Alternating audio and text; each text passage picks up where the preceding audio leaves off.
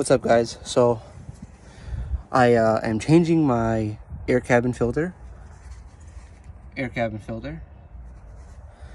it's just 2 bolts. It's pretty easy. I just took it out with a screwdriver, one of these screwdrivers with the, you can adjust it. Not adjust it, but put different things in there. But it was a pain in the ass because the last guy who put it in didn't know what the hell he was doing. So I had to literally rip it out. That's ridiculous.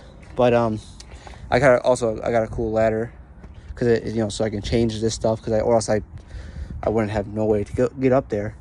And I'm probably gonna change that that black thing, the black light, because it's like broken. Not broken, but I think it's leaking. But yeah, it's really not that hard. You just put this new one in there. Let me show you. I bought this one also on Amazon. I think it was like 12 bucks. It's just a new filter. That's all you put. Smack it in there, slide it back in, and that's it. But apparently people can't even do that. You know what I mean? Like, what the hell? So it's pretty simple. You just take it out, put it back in, and then you screw it back in. So just take this. Make sure you don't break it, when you, or else you're gonna do the same situation as me, But this is how it looks like. All white, not black. And I think that's why my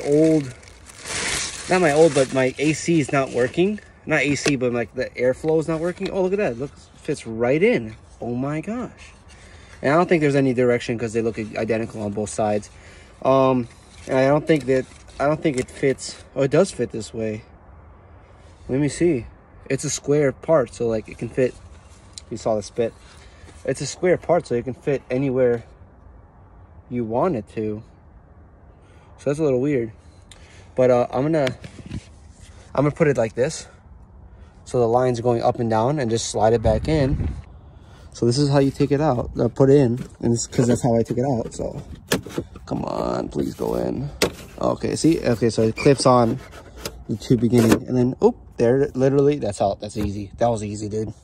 And then you put this air cabin filter in there and screw it back on both sides with your nice little ladder, and you got your little pouch right here.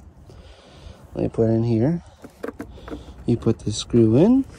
You gotta screw that in, and then you got the other screw.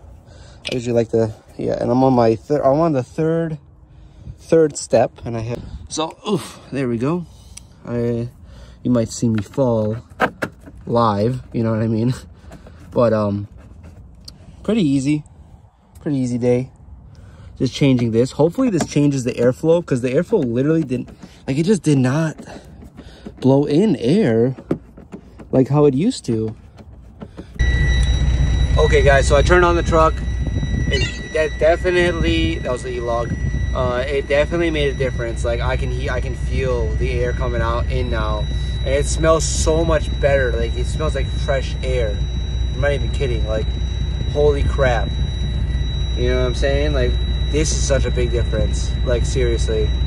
Like, look at this. Like, oh my gosh. It's 30 degrees out, and you hear this, low air pressure, but we'll be okay. But seriously, like, this is crazy. It just smells so much, like, it smells like fresh air. Like, oh my God. Like, I'm so excited, like, to drive with this thing, like, just fresh air. Finally, the thing's done. But, yeah, I'm super happy. I'm really happy. This is great.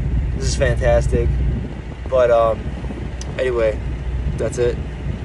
Peace out. I hope this helped. And yeah.